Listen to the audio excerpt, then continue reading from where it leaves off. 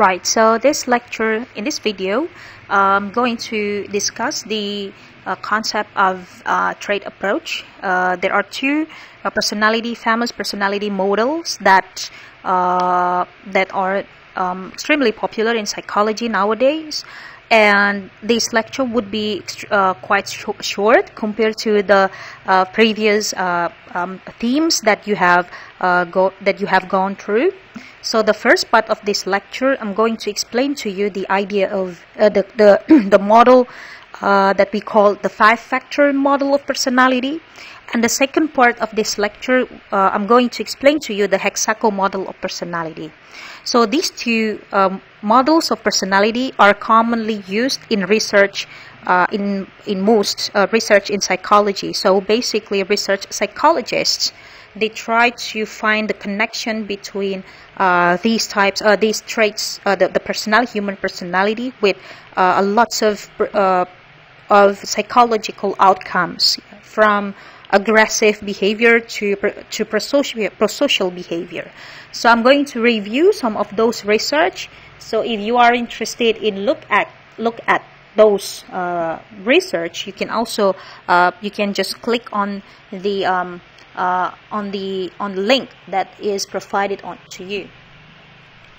So first of all, I can sense your disappointment by not ever taking any personality test on this course. Now it's time to you to actually try a personality test. So before proceeding to the next topic, I urge you to try the 5-factor model test of personality, or sometimes we call it as Big 5 personality tests. These two models are extremely robust, and they are scientific. They are backed with robust scientific evidences. So that's why I urge you to take these tests, to get to know yourself better. And you can also let me know how you feel about the result of this test, maybe by dropping me an email, or you can also tell me about how you feel about this result on your essay writing right after listening to this video. So this 5-factor model is actually based on previous psychological theory, personality theory that you don't get in this course. That is from Hans Eysenck theory. You can click on the link if you are interested to learning more about this personality theory. So basically, he believed that personality theory is consisted of traits and factors. Yeah, so it's very similar to Alport's notion of human personality. So basically, our personality is a group of traits, and we derive these traits by using a statistical procedure that we call factor analysis. Yeah. So if you are interested in learning more about factor analysis as a statistical procedure, you can click on the link and you can learn it more. You can know more about this very type of technique.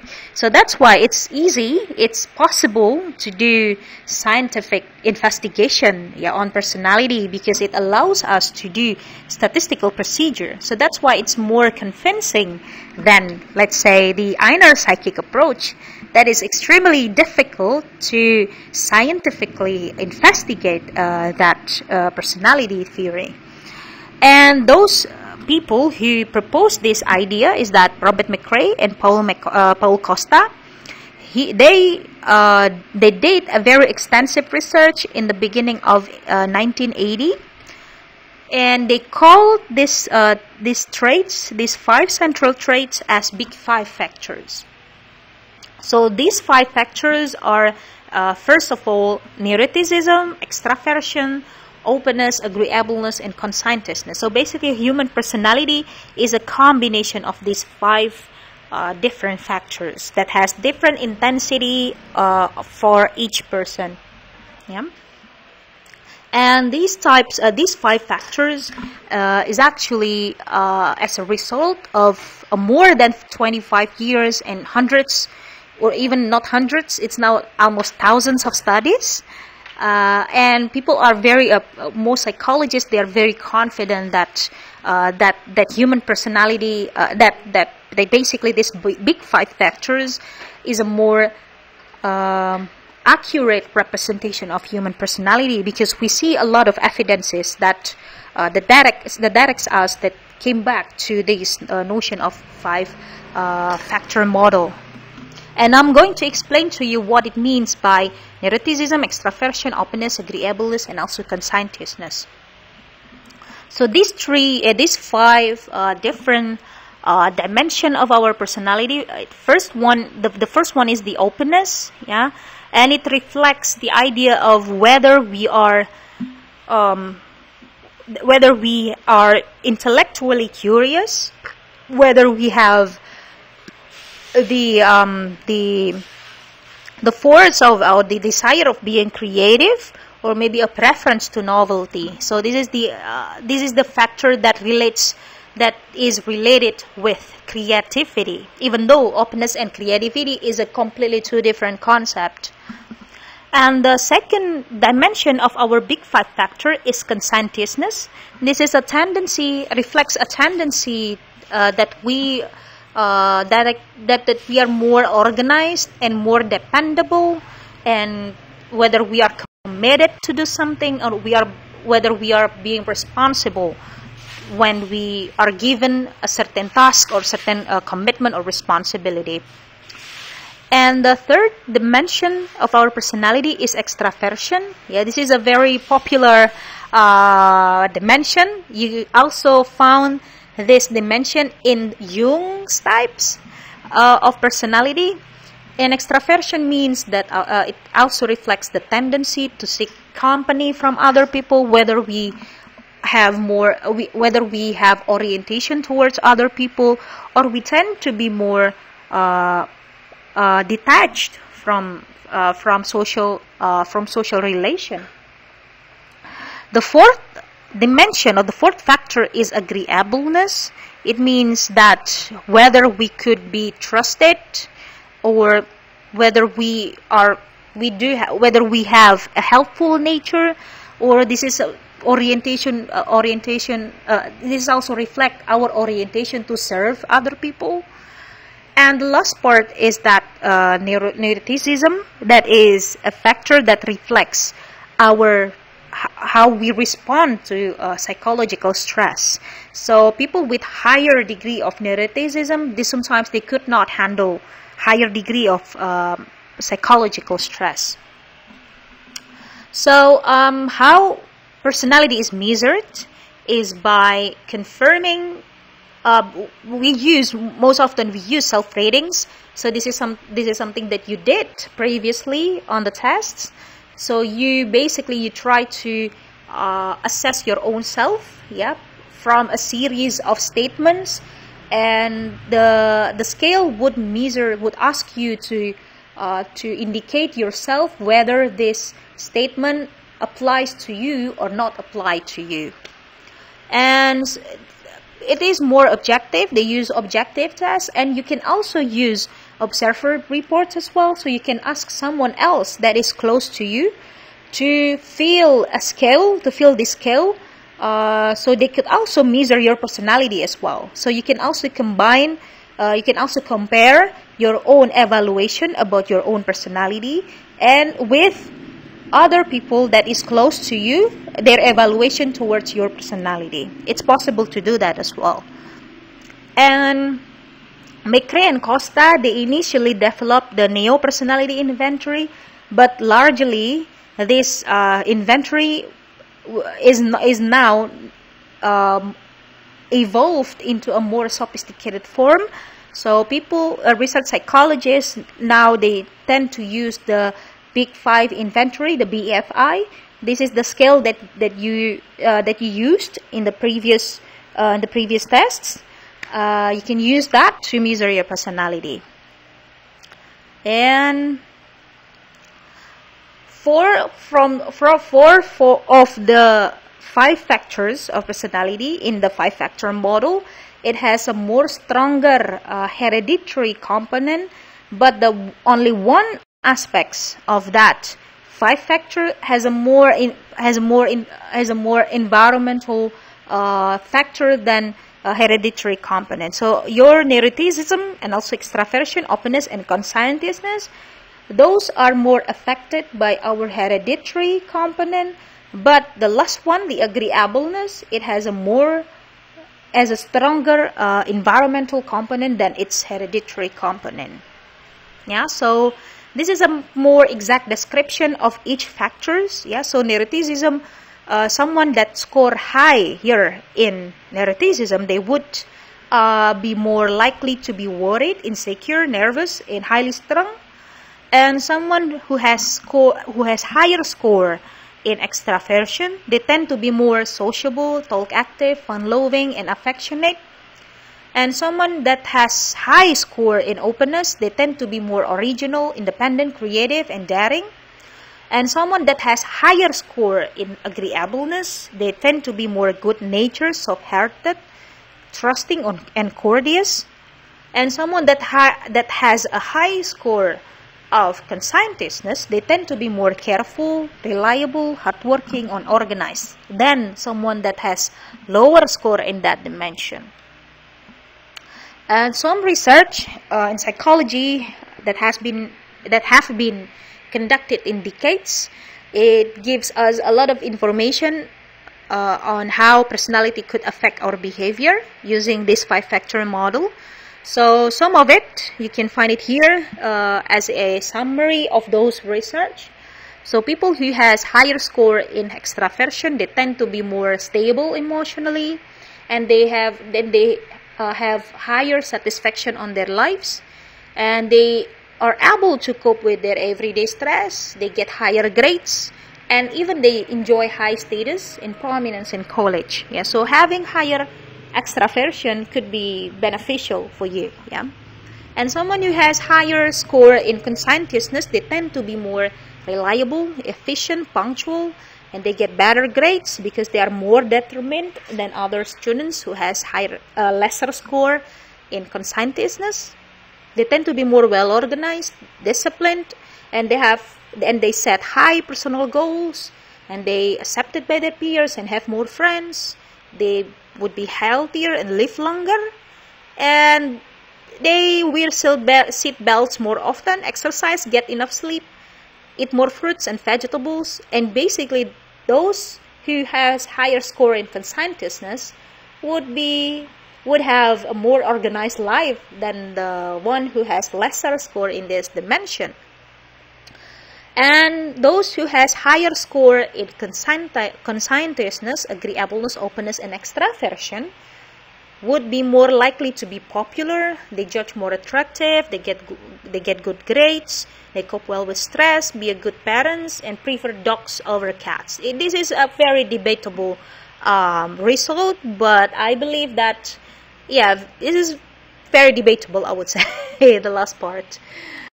And the next part would be cultural and gender differences, because a good theory would be able to convey human behavior regardless of their nationality and their cultural backgrounds. But sometimes those goal is not is too ambitious, because we know that cultural backgrounds has a huge influential force in shaping our personality. But at least good theories would be able to detect the general pattern regardless of one's cultural backgrounds or any kind of or their social backgrounds. So those 5 factors have been consistently observed, in several countries, including the eastern countries, and not only the western part of the world, but also the eastern part of the world, which is very good. And it supports that it might be our hereditary component that is more influential in defining our personality rather than our environmental circumstances.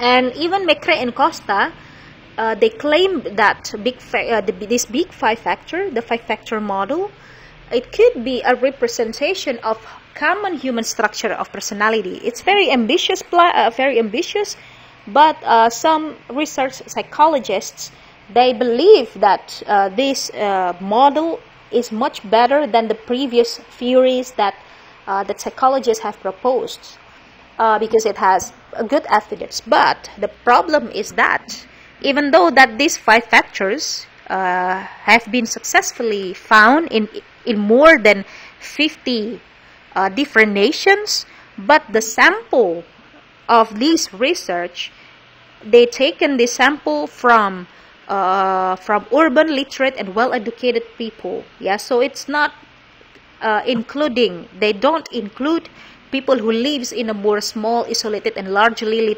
illiterate of a group of people. So the population would not be representative to that nation. So even though it is scientifically backed, yeah, there are lots of scientific evidence that backed these personality models. The important notion that you might need to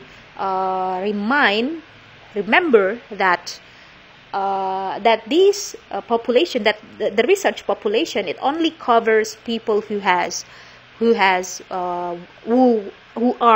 were well educated, who were literate, and they live in urban area. So it does not include people who lives in a rural area.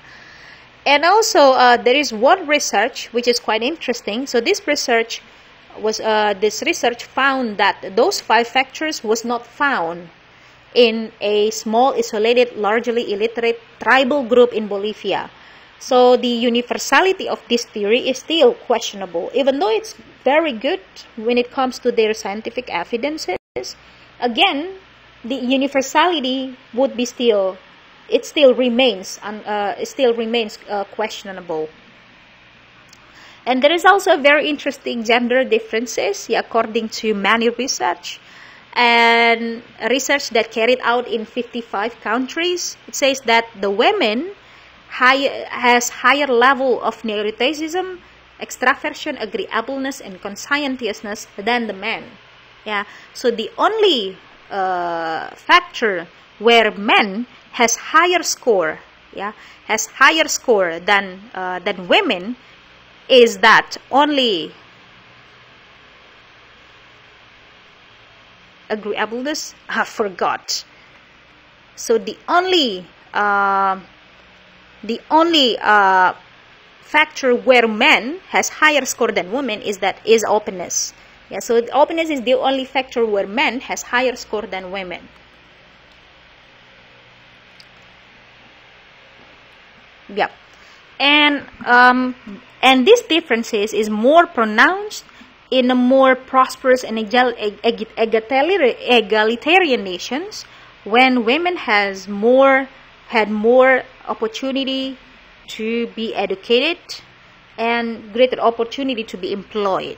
So that would be the cause of the differences between men and women when it comes to their personality in the eyes of a five-factor model. And the last part would be a question whether personality is stable, or personality is stable over time, because big five factor assumes that our personality is largely determined by hereditary component. Of course, it is stable over time, and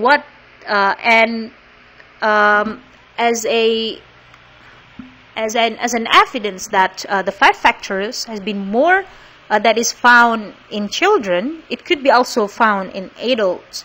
And also a longitudinal research confirms that there is a high level of stability for all five traits. So it's less likely the composition of those five traits that we have could change dramatically. Yeah, could change dramatically over time.